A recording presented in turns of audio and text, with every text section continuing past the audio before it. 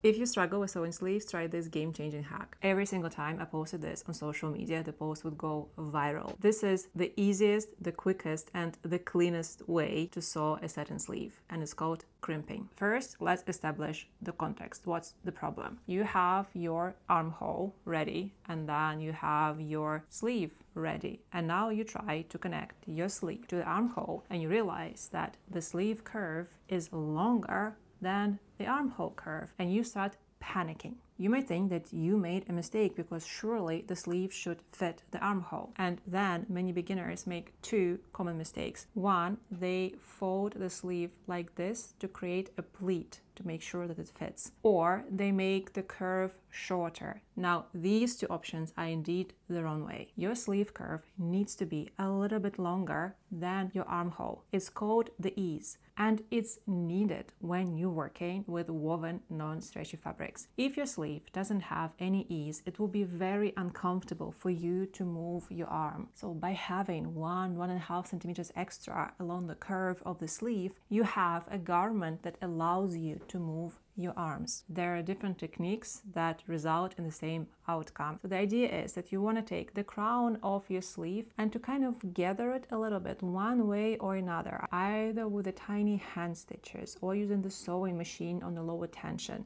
So you put the thread on the top and you pull it, so you gather it like the curtains, and then it's easier to connect it to the armhole. But I want to show you the crimping technique, which in my opinion is the quickest, the easiest, and creates the most even result. So let's go to the sewing machine. Very quickly, let me introduce myself. My name is Lisa Bennett. I am co-founder of Studio Arkdefo, designer and educator. My biggest passion and mission in life is helping women feeling great in their bodies with clothes that fit just right. Instead of selling you ready patterns that usually don't fit anyway, I teach you how to understand clothes making inside out. And I'm a strong believer that the right sewing technique is the one that works for you. Before you start with an actual garment, I always recommend to make some tests. So just get a strip of fabric to get familiar with the technique. You put your fabric under the presser foot, and now you place your finger behind the presser foot and you keep it there. Don't worry, it's completely safe. You're behind the presser foot, and now you start sewing. And you don't allow the fabric to move past your finger. You keep it there, so you're jamming the fabric towards the presser foot. You don't allow it to spread. And that's what you're getting. It's perfectly even gathers. And don't worry, all of this won't be visible once you attach the sleeve. Now, the important part here is do not open it up. If I open it up, it basically brings fabric back to where it should be, and there is no use for me. You don't want to open the folds. Now, let's move to the sleeve. First thing I'm going to do, I will just connect the underarm part of the sleeve, and also to make sure that you align your side seam of the garment with side seam of the sleeve. You just start there, make sure that they match. You can start from the side seam and stitch a little bit over here, underarm on one side, and then on the other side. And we don't do crimping on the underarm, it's not needed. Here's what I have. The underarm of the sleeve is stitched, side seams are aligned, and now I have my curve exposed, and I can go ahead and do the crimping. And you want to position it within the seam allowance, because then this will be my main stitch connecting the sleeve, right? So the crimping needs to sit somewhere here. Okay, finger behind, and you prevent your fabric from moving. That's what I'm getting, and that's exactly what I want. Now let's pin it. I'm finding the top point of my sleeve and connecting it with the shoulder. Remember, do not stretch these little folds, very carefully. You only start a little bit stretching them once you find a nice position on your armhole. One side done, now the other. There we go, perfect.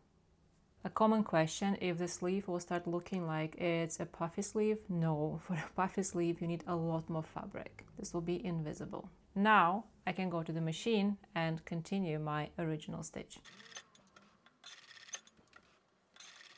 So that's what I've got. It looks a little bit gathered now. It's totally normal. I'll go to the iron and it will be invisible. And you can just grab a piece of fabric or a towel rod like this to help you iron the sleeve.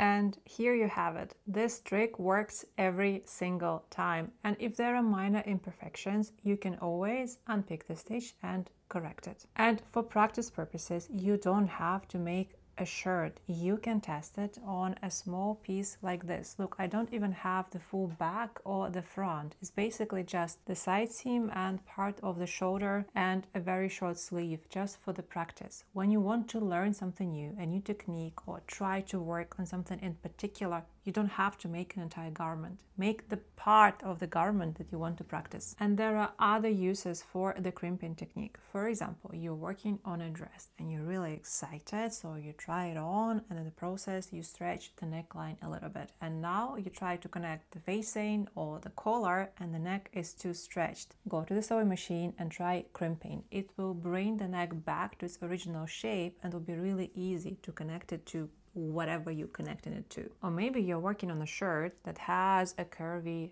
hemline. You can also use crimping to help the edge fold inside. Maybe you're working on a patch pocket that has curvy edges. Again, how do you fold those curves in? Try the crimping method. And a very common question we get asked, does it work with a domestic sewing machine? And the answer is yes, of course. There is no big difference in functionality between a domestic and an industrial machine. Your machine doesn't do the crimping. There is no special program for it. You physically, with your finger, are not allowing the fabric to move further. So you are creating the crimping effect. And the second popular question is, what size of stitching should you use? I can tell you that when I'm working on something and I'm using the crimping technique, I don't change the size of my stitch. So whatever I was using, I just continue using for crimping. And it works every single time. But if you want to test what's the difference between a shorter stitch and a longer stitch for crimping, then the best thing to do is to make tests. You can't truly learn something new by watching this video or reading the book. You have to go over there to your machine and get your hands dirty and try things out.